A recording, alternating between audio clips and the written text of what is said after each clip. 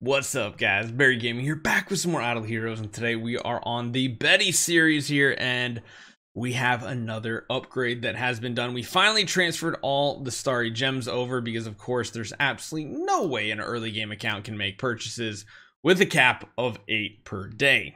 Credit rating, stupidest thing ever. Understand why it's there, still stupid because it actually kind of enforces black market trading even more. But hey, it is what it is. So I think what they originally intended this to be, so people that make new accounts, buy a ton of starry gems, convert them over, or prism starry gems, convert them to starry gems, gift them, or buy something, and then charge back everything on that account. I'm pretty sure that's why they did it. It could definitely be abused, but that's neither here nor there. We have an A+ copy that is legitimately almost an S tier. We have Giant Killer, we have Divine Block, which Divine Block is absolutely huge. Its block damage reduction is effective against all types of damage. So you want her to have a lot of block strength. And then on top of that, we also have Control Precision. Absolutely amazing. You gotta love it. Right now, we have 0 block. So that's the downside of this. You kind of need to run it in order to get block. The block strength for Divine Block equals 100% the block strength. Although maybe you don't actually need a block chance. You just need to know how much. I don't know. Not really sure how Divine Block works out. We'll have to figure out eventually, though. I don't know. Our crit chance, really good. Crit damage is way too high now, because if you guys remember last time we had the treasure train, I think we have like 33%. Yeah, we got a ton of crit damage here. So it's kind of overkill, to be honest. What I'd like to do is just take that crit damage and just go for some block. I think that'll be nice and healthy. Still waiting to get a Splendid Demon Belt. Not a big difference per se. So everything is looking pretty solid so far. We have an A- Natalie as well. That's going to be a Natalia. So that's a nice little bonus here. We got Giant Killer, Armor Break, Skill Damage. Very good offensive one. Kind of lower stats overall, but still works out very well for us. And yeah, we're playing the waiting game in campaign, slowly grinding up. We're almost level 90. We got to get to 130 before we can zoom all the way to the Void campaign. And we also have, I believe, oh no, we didn't actually build the regular Betty yet. We did not. But I bet what we can do is unlock it with this guy. I bet you we can. Oh wait, we don't even have a stone because dust is a huge issue on an early game account like this. Let's just see if Azrael can do anything. He might be able to win this for us. I really don't know. Let's just go with an army of Azraels. How about that? That looks pretty good. Granted, we have a very big treasure train, so it wouldn't surprise me if we could beat this. This is where we got stuck with a regular 5-star Betty, though. Just keep that in mind. I don't think he's going to be strong enough. These are all level 1, so I don't think they're even going to revive. No, I guess not, because he's just going to slowly kill himself as well. So he's definitely not the hero pick. We definitely need to build a regular Betty to go along with the Transcendence Betty. I guess what you could do, actually, if we wanted to speed this process up, we could legitimately just regress the Betty to ceiling 20 and then rebuild her back. That is an option, but I swore we had a level 100 Betty.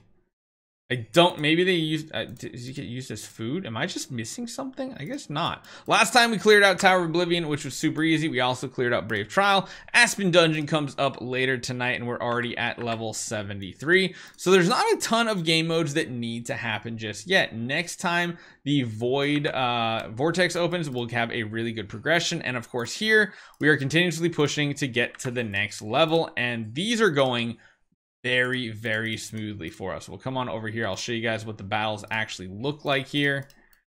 Throw a couple carries in the lineup with us. Still can't use her core. I hate that. We got to get to Void campaign for that. But as you guys can see here, she just instantly just one-taps everything.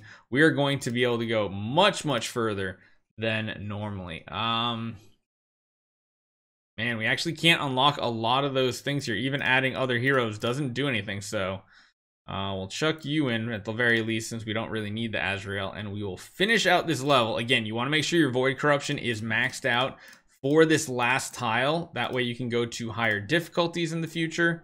Just chuck any old person in here. Even the bosses, I think, are going to be very easy at this difficulty because 15, super low. This is usually something you'd be able to do with just a regular E5 type hero, like an Eloise or something, but yeah, we move on to the next level, we get our resources, and then we want to up this up to the next level and continue pushing. That's just what we're going to do for a very, very long time.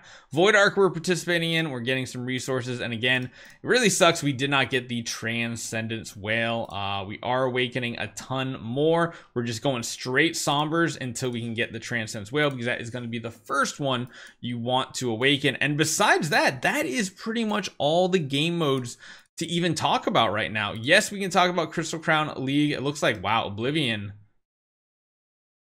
What the what? How is that much power? Really? Can I fight Oblivion? I want to fight Oblivion. Oh, hey, MKX Jump. I forgot he's on here. Just throw one hero in. It's fine. It's fine. It's good. It's good. Why is it not letting us match up? That's really weird. That's like really weird that it's not letting us match up. I want to see what his team actually looks like. Why is it actually not giving us competition up at the top? That's really weird. Oh, there it is. There's Oblivion. Okay, so let's set up a legitimate team here potentially. Let's see what the combat looks like. He is going the normal standard route with going with Eloise and Tix, and honestly, I don't think that's a strategy that pays off. If you're spending and you're going this crazy on treasure train and everything, why are you even going the Eloise route? That's so foolish. It just doesn't really make sense. At least not to me. It does not make sense. You can have all that power if you're going for treasure train. If you are wailing and going for like VIP 7, VIP 8 in the early game, it's the stupidest thing ever. I know the cardinal sin is using spheres for crystals of transcendence, but getting to an instant first transcendence hero is such a huge power gain. It's worth the loss of stellar shards, because once you do get your first transcendence heroes, then you just never take those spheres and turn them into the crystals. You turn them only into stellar shards, which we have 312,000 still sitting here. So that's the big difference. That is the big mistake that I see a lot of people make when it's coming to spinners. All they do is follow the free-to-play and low spinner guides, which is essentially this right here. This is almost to the books how you do a free-to-play account. This is how you do a whale account, pretty much. Granted, I mean, the giant killer, that doesn't count, but the team composition definitely matters. The only critique I would say is I really wish we would have gotten Sealand 20 done first, because then we could be making tons of progression in Sealand as well, which gives us Cloud Island materials on top of that. So hopefully you guys enjoy this one. Hopefully you learned something. If you're going to spend out there, don't go the Eloise route. It's just not worth it. See you guys next time.